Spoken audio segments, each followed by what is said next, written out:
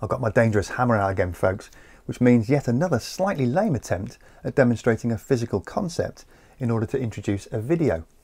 Don't knock it though, it's cheap and it's quick, and it was the heaviest thing I could find in my drawer of many things, so I'll have to do.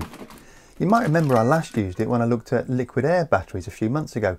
Back then I pointed out how, in very basic terms, if you can find a way to use energy to make something physically happen in a reversible way, then you've probably created an energy storage device.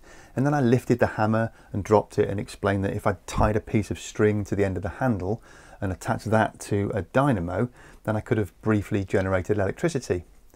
So I thought to myself, why don't I actually do that for this video to really show you that it works? And then I saw these young shavers from the Reconstrained Design Group in Madeira, led by an extremely talented British designer called James Auger. They had the distinct advantage of a 4th floor balcony, and they'd up the ante a bit by using a 15-litre water cooler bottle and a smart-ass gearing system, which I hadn't thought of. Anyway, the result is that they were able to very slowly lower the water bottle to generate enough energy to run a turntable playing Folsom Prison Blues by Johnny Cash. I can't let you hear the music, not because I don't enjoy a bit of the old man in black, but because despite being dead, Johnny still insists that people pay him whenever they use his stuff. So I'll leave a link to this video in the description section, and you can listen to his unmistakable dulcet tones there instead. The point is, the system works, and if you're clever, you can control it extremely precisely, either to deliver energy very quickly, like my design, or in a very controlled and gradual way, like their contraption. And that means if you could scale it up, you might find yourself with yet another solution to grid-scale energy storage. Simple, right?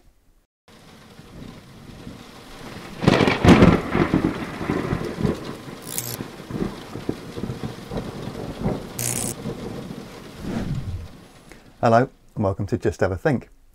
Using gravity to provide electrical energy is of course nothing new. We've been doing it with pumped hydro since 1907, when this facility was first started up in Schaffhausen in Switzerland. But not many pumped hydro facilities are being built anymore, mainly because they take years to construct, cost about $1 billion, and quite rightly need all sorts of long-winded and difficult environmental permits. But there are a couple of companies now working on the same concept as James Auger and his mates, literally lowering extremely heavy weights off the top of tall buildings, but at a much, much larger scale. This 150-metre tall tower system has been developed by a company called Energy Vault, led by co-founder and chief executive Robert Picconi. And it's really very clever indeed. Essentially, you've got 3 big cranes bolted to the top of a 35-storey steel structure surrounded by a stack of huge blocks arranged very precisely into a tight cylinder. They look like concrete, don't they? And if they had actually been cast from brand new concrete, that would have been a very bad idea indeed from an environmental point of view.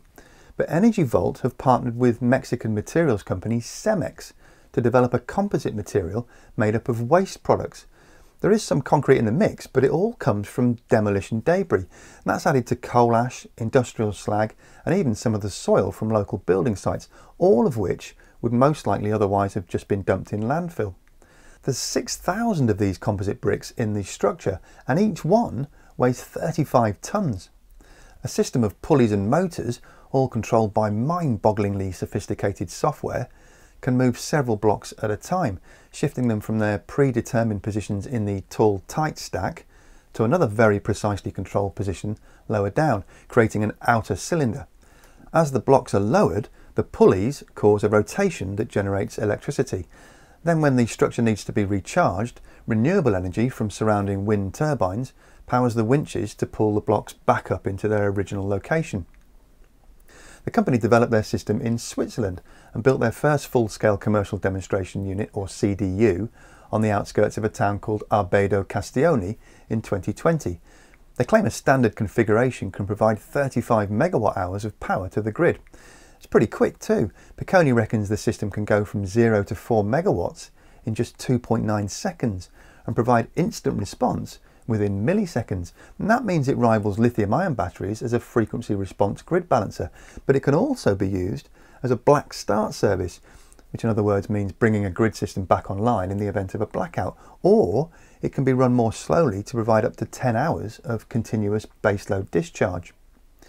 Energy Vault are backed by some pretty hefty investment too, in the form of $110 million from SoftBank, a Japanese investment bank specialising in bringing sustainable technologies like this to market. SoftBank already invest in large-scale renewable energy projects all over the world, so their partnership with Energy Vault should be a kind of symbiotic relationship, with the bank opening new doors for Energy Vault and Energy Vault's system facilitating even more competitive cost structures for SoftBank's investments. Piccone says they've got their levelised cost per megawatt hour down to somewhere between $30 and $40, which, if combined with renewable energy sources, can potentially undercut existing gas-fired power plants. Hot on their heels, but not quite so far ahead on development, is this Edinburgh-based startup called Gravitricity, founded by a guy called Peter Frankel. Frankel is perhaps best known for inventing the world's first full-scale tidal energy turbine, which was bought by the German energy and manufacturing giant Siemens. Gravitricity are working on the same basic principles of physics as Energy Vault, but their unique selling point is that they intend to utilise disused mine shafts as underground void spaces into which they can lower their electricity generating weights. You might think that's a bit of a serious limitation, but actually there's a surprising number of these shafts strewn all over the planet. A full-size version of their system will be able to move weights of between 500 and 5,000 tonnes up and down within the shaft, using multiple cables to distribute the loads evenly. They claim a 50-year design life with no cycle limit or degradation, something that represents a significant advantage over lithium-ion batteries. Just like Energy Vault, they reckon they can hit a 0 to full power response time of less than 1 second with a system efficiency of somewhere between 80 and 90%, and each of their units will be configurable to provide between 1 and 20 megawatts of peak power, delivered either in 15-minute frequency response bursts or as long duration discharge up to 8 hours. They're currently building a demonstration prototype in Scotland as part of a £1.5 million project funded by a £640,000 grant from a British government agency called Innovate UK, and around £800,000 that the company have generated themselves via crowdfunding. The scaled-down demonstrator will use two 25-tonne weights suspended from the opening of the shaft by steel cables. The company will first drop weights at full tilt to record the maximum instant generation speed for grid frequency response, and then they'll conduct a second test, lowering the weights more gradually, one by one, to establish the parameters for longer duration supply. If the tests go to plan, then that should lead on to their first full-scale model sometime in 2021 with a capacity of 4 megawatts.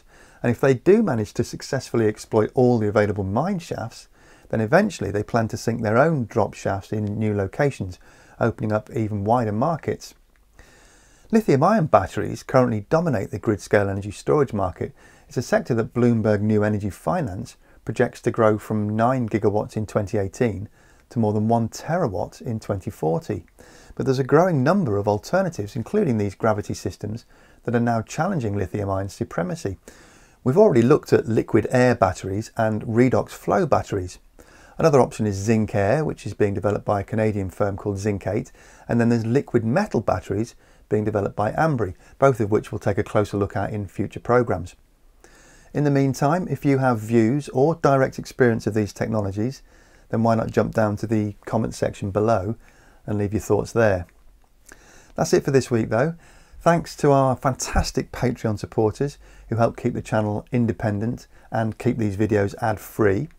You can support the channel and receive exclusive monthly news updates from me, plus the chance to have your say on future programmes in monthly content polls by visiting www.patreon.com/justhaveathink.